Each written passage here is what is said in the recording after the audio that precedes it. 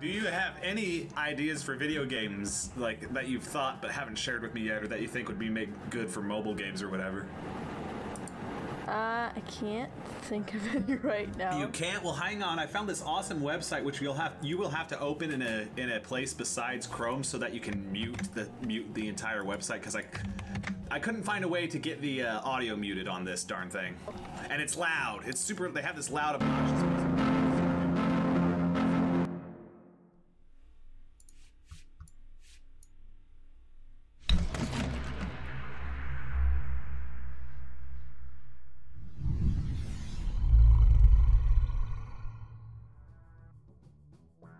This is like a game generator idea, or like a game jam theme thing, courtesy of Gunnar Clovis.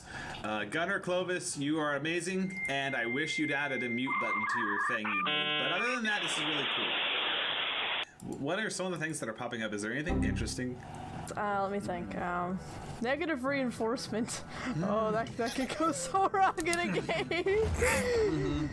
Oh my word. Anything interesting popping out to you? You just throw it on the thingamajig, the slideshow that I forgot the name of. Oh, this is an interesting one. Yeah. Villain exits stage left. It just makes me think of like a game where the entire thing is a stage. That's all you see on the screen, and you have the good guys, like the good people, and the bad people, and you're trying to hit the bad guys with tomatoes, get them off the stage. Oh, that's funny. Okay. To keep your character on the stage as long as you can. It's a survival game, and the villains keep coming out to try to. Actually, no, it could be like you know what they do with the hook, with the hooks trying to get you. Yeah, you have like hooks and other people trying to get you off the stage, but you don't want to be taken off the stage. Gosh, okay, so you have that's to keep fun. yourself on the stage at all times. Ooh, here's an interesting two concepts to throw together. One is one rule, and another one is stop this train. Okay. And I could imagine all sorts of crazy shenanigans involving an out-of-control train, or dying is rewarded. How about this one? If you don't see it, it doesn't exist. Like, maybe you can have like a toggle thing where the character closes his eyes and like you can get through something or something. You can close your eyes for a few seconds. That's a great idea. No, that could be a good mechanic. So you could even have it so that you use your finger to see more of the stuff, and if you walked over there before you used your finger to see it, it wouldn't affect you, but as soon as you actually look to see what's over there, now it does affect you.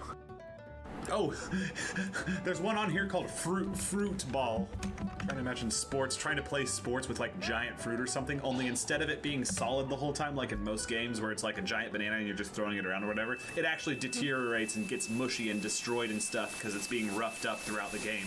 And eventually it's just reduced to like splatter or whatever as you from you constantly trying to kick it into the other person's goal. Just fruit. I don't know. I imagine that could be really funny. Here's another interesting one. Walk in my shoes. This could be cool, actually. You know, in every single adventure game, there's always these NPC characters. They're just there for you to interact with and be like, hey, and maybe progress in the game. They're basically cardboard cutouts. Yeah. So what if we had a game that you have these cardboard cutouts, but when you interact with them, there's some sort of issue that they're facing, and you literally become that character for an entire level to help them get through whatever's going on. Rock stars riding sharks. Okay, how would that go? I don't know, but that image in my head sounds nothing short of amazing. Okay, how about this one? This could be a funny one. Weird superpowers. So it's a puzzle game, and every single level you have like a different weird superpower, like maybe you shoot hot dogs out of your eyes or something, and you have to use that to accomplish the task. Yes. So each iteration, each level has a new idiotic thing you have to deal with. Yes, it's either like against you or it actually helps you, or you like Nice. figure out how to make it help you. That's an interesting thought. Well, here's one that's not really helpful, but is just neat aesthetically. It's baked goods as characters. So like you play as a muffin or a cupcake or a bread roll or, you know, a baguette. Okay. I don't know, it might be fun. We won't go the I am bread route, but more like, you know, I could see there being like a war between the pastry kingdom and the cookie kingdom or something like that. And like you send out your armies or something. It's like a strategy game, but they're all dessert themed. Oh my gosh, this one sounds just straight up evil. Oh no. Your game has a secret you'll never tell the players. I saw that one earlier. I'm like, who would do that? Want you gone. I picture this like you're just standing there and there's this person that keeps coming up to you and you have to keep finding different ways to get rid of them. That might be funny. In the game, just using like different objects and like auto text and stuff, you gotta figure out how exactly to get rid of them. Nice. And your character just gets more and more angry over time. Right. And you have to finally figure out how they leave, and it's a different thing each time. Like, if time runs out and your character gets too mad, their head literally blows up in like a cart, like, whoosh, and it's just all. The only thing that's left is smoke. Okay. I was gonna say we probably have enough, but then I clicked one more time, and the first thing I see is something called Ninja Lincoln. Good old Honest Abe. Secret Kung Fu master. Okay, but seriously though, I think we have enough. Why don't we open like a new slideshow or something? A new slide. Yeah, new slide. And just take all the things we actually like. We're like, okay, you pick one from each of these lists, I pick one from each of the lists, then we go down and paste them onto the next slide. Alright, Okay. you paste yours and I'll paste mine. Okay, I picked the top one as well, the villain exit stage left, and I Alright. picked walk in my shoes. Alright. I just really like that idea. But then again, I'm a little biased. I do love games that let you play as multiple characters. Okay. Well, to be fair, with the weird superpowers one, what if it's not one guy getting multiple powers? What if you get a new superhero with each level? And it's like a random, like, this is... Turkey Fist Man. His fists are turkey. What do you think is a pro and con to each of these?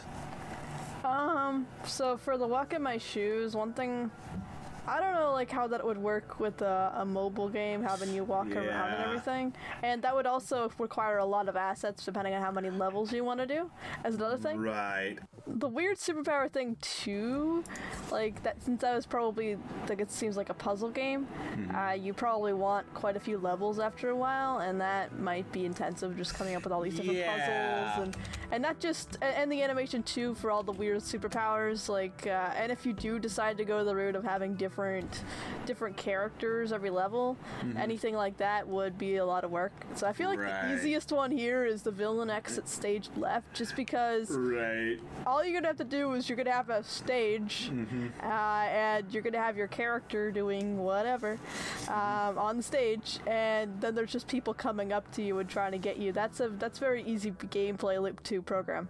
What if the thing is you play as someone who is like a real like attention hog, and you're staying on the stage long after you were supposed to leave? Oh, this would be beautiful.